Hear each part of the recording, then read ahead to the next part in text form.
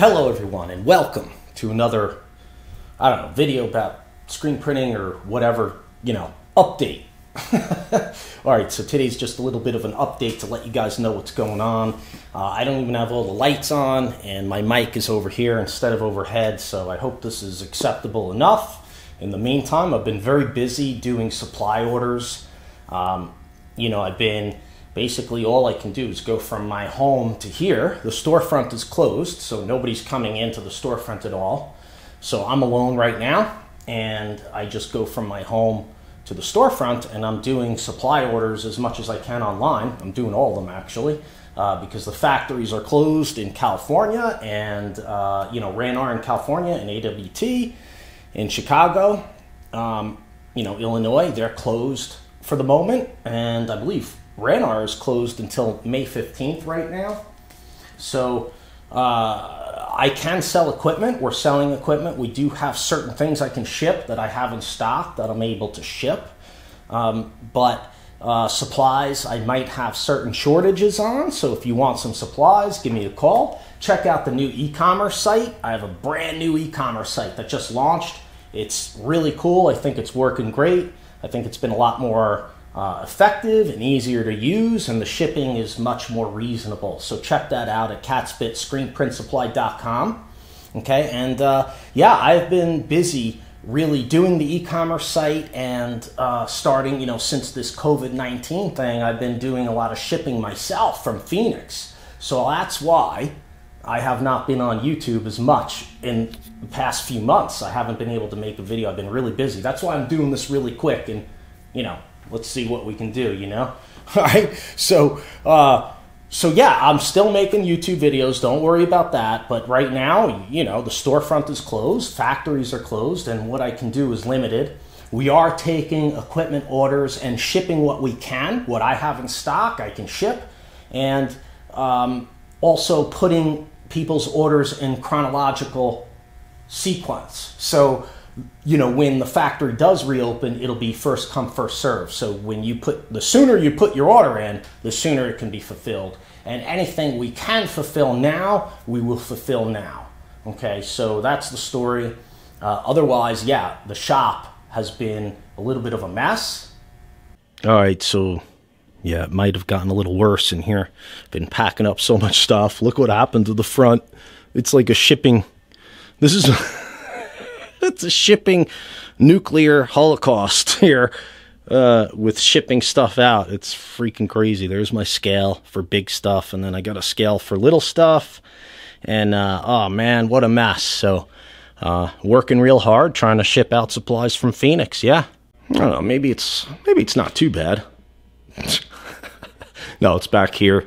These boxes and stuff and bottles. Got to take out the garbage and all this stuff. This is my mess because of the boxes and the packing and the shipping and stuff. And usually these shelves are filled with screens and inkjet film and spray tack and stuff. And there's only a little bit left. So I'm trying to get some stuff in and help you guys out. I've got ink to do over here, like over yonder. Look what's on the back of my belt dryer. Like, what's up with that? I don't know. So it's a mess. I got to get cleaned up, and hopefully I'll be able to start making some new printing videos soon. We just finished the e-commerce site. There's the chop saw down there because I had to ran out of a size of squeegee, so I had to cut one to fill an order.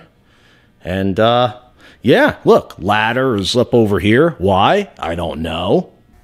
As I have been trying to do a lot of the fulfillment from here, and sometimes, like I said, stocking can be a problem because I was unable to get certain things in right before this happened, and then factories closed down. So it's been a challenge.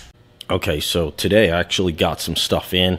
Like I said, it's been difficult to get supplies shipped in, so finally I have a few things that I can help people out with, and it unfortunately made a little bit bigger of a mess back here that I have to deal with. This is getting crazy. Look at this. It's like the, Mount Everest of boxes. So, and just trying to do the best I can to get through this whole thing like you all. And, you know, looking at everything now, I made a post on Instagram where I was talking about, I was trying to point out that basically the government may not be telling us as much as they should be about this, and it's just really weird. It's an unbelievable thing, and hopefully we can reopen businesses and get back to work soon, because the bottom line is that we need to learn how to live with this. And it's just like any other disease or transmittable cold or flu. It's more contagious and all that jazz. I get that, but you know, ultimately we have to learn how to live with it. We can't stay shut down forever. So we have to learn how to be more hygienic. Is that the word? What is it? I don't know. Sanitize. Yeah, you have to learn how to live with this kind of stuff. And so I'm hoping that we'll be able to get rolling soon, so that it's not a problem for more businesses. Basically, right before all this happened, I brought in a bunch of equipment, of course, you know, into the storefront. And here's like the new AWT stuff, because I have a lot of people that kind of, you know, prefer an expansion spring, and, you know, I'm just trying to offer a little bit more. We're going to offer a AWT side clamp press, because it's, you know, if you're going to want side clamps, then I would say go with the AWT Rotatex. Yeah, so it's been, again, like I said, it's been pretty challenging. Look here. There's my packing mess. Okay, big stain on the floor. That was mesh prep that stained the floor there, actually. So it wasn't a dog or something. There's my packing stuff again. It's been crazy. So even the back is like the back is a mess too. Okay, for instance, I actually I'm not getting any help from the SBA loan, or it doesn't appear that I'm going to get any rental help from the housing thing. It's very bogged down. Lots of people are applying, and my business, unfortunately, I'm the only one really here. I don't have people on payroll, so I'm not accounted for. I don't see a loan for me. Okay, I don't have people to pay payroll, so there's no loan for me to get through this. I have to get through this on my own savings and my own whatever. So yeah, it's been a challenge. And then staying at home, you know, has been, I can't go see my family and stuff, so I've been doing a lot of nonsense at home. Well, at least I have my model building, which, you know, it's funny because that blue Corsair you see there was hung up and finished, and then I was vacuuming, or I was doing laundry or something, and I whacked the thing with my hand and broke the wing off that you can see there, and I gotta fix it. So once you have so many friggin' airplane models hanging up, it eventually comes to you're building a new one, and then there's always one sitting there to be repaired. But it's something to do when you're stuck all alone. You know, so yeah, I enjoy doing the models and stuff like that. And of course, I have a little Zen garden in the front of the condo, which is pretty cool. Yeah, I was just working on the Zen garden during the stay-at-home order on the weekend here. Cleaned it up a little bit and moved some stuff around because it was growing over this and that. You know, look at that thing flowering over there. There's another one up there. But nothing on the shelf because I can't go get anything really. So, yeah. But, yeah, cleaned it up. Looks alright. And then, yeah, the goldfish are over here.